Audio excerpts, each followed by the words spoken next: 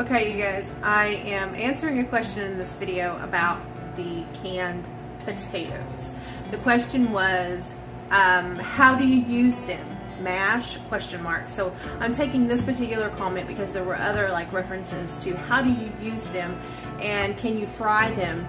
And I personally have never fried my canned potatoes. So today I thought it would be a great day that we give this a try and we see if you are able to fry up some canned potatoes.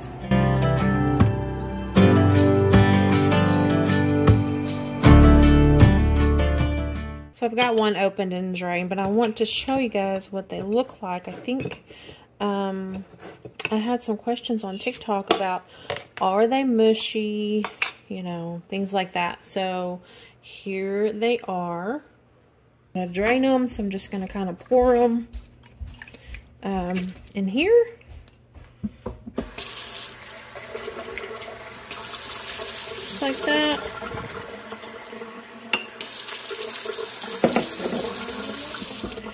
So for the question of, are they mushy? So as you can see, they're plump. They still have firmness to them, and I'm going to squeeze it, and they will break, but they're not mushy. Soups and stews is what I actually use these for, but today, the sole purpose of this video is to see if we can fry them like a fried potato. My grease is already hot, and I'm just gonna, I've never done this, so I'm just gonna pour them in.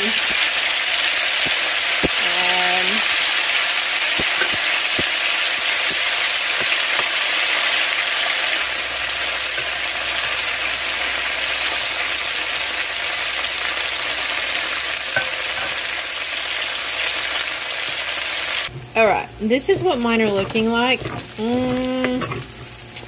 Not really what I expected. So I'm not going to call it quits yet. I am going to add a little more grease. I'm going to take these out.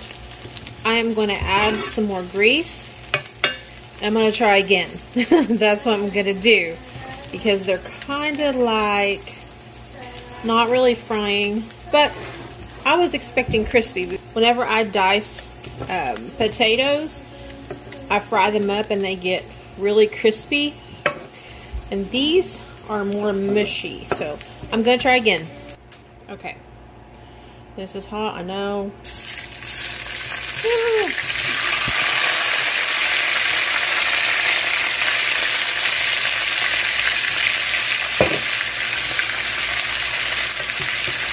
I'm not going to do much. I'm just going to let them sit and see if they'll fry up. I may be expecting too much. I think I am actually expecting them to be like a fresh cut potato when they're not. So, because I've already cooked them, I've pressure canned them. So they're not the same texture as a you know, fresh cut potato. But I still wanted to see, because if this is another option of a canned potato, then that's amazing. That's great. Jonathan's going to give them a taste test.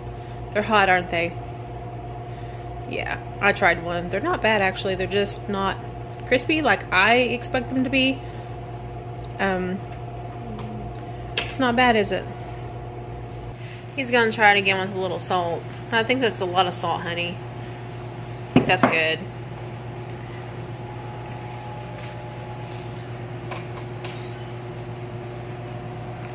What do you think? Are they okay? You like them? Awesome. I'm going to call it good on these. They're kind of sticking to the bottom, so they'll have a little bit of crispiness, but they are still, but they're kind of mushy. And this is what they look like. So this was our final result. So, I mean, you can fry your canned potatoes, but they didn't turn out like I'm used to. So I usually dice my potatoes and I fry them and they turn out really crispy, really golden, and that's how we like them. These aren't bad. So if you're gonna do this, I was thinking, oh, it would be great to use like some bacon grease and give them some flavor. My grandson likes them. He's eating them, so they must be okay. Also, if you have a texture preference, this may not be for you, but you know, they're still not bad. They just didn't fry up the way that, like I said, I expected them to. But again, it is kind of an option, but to do this, I would probably even add some onion. Fry it up with some onion, with some bacon grease, give it some flavor. It can be done. So now, I'm gonna ask you, have you ever tried to fry your canned potatoes? What did I do wrong? Was it a fail? Was it a success for you? I hope this video was helpful or entertaining to you in some way. He wants more, so.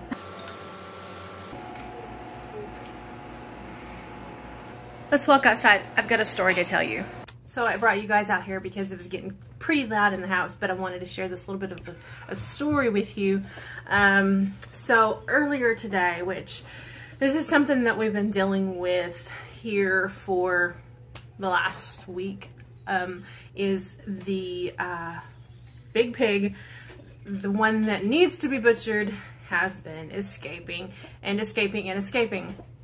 Well, I was upset because I thought Patrick was just letting it roam and tear the yard up, and I think I had mentioned that in one of my previous videos. That's not the case. He said he kept putting it up and it keeps getting out. And you know, once they're determined, they will continue to escape. And so we actually found out how he was getting out today. He was actually leaping over the fence that or the boards that are in the shop, so they have a little place to lay in there, and then he has it boarded up like where the gate was, and it was actually climbing over that and like jumping over, and we were like, I can't believe this huge pig is jumping over these gated boards. Anyway, that's not the story I'm going to tell you. The story I want to tell you was our neighbors called.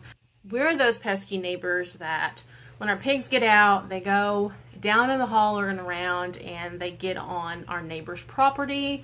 And that bothers me because I don't want to be those neighbors. But unfortunately, we are those neighbors, and he has a security system around his house, and he was able to see the pig, and so he had Facebooked us, and I woke Patrick up this morning, and I said, we've got to go get the pig. Well, the pig and the two piglets both were over there. It's not that far down the road. I want to say probably almost half a mile if you're going to walk from our house all the way around to their house.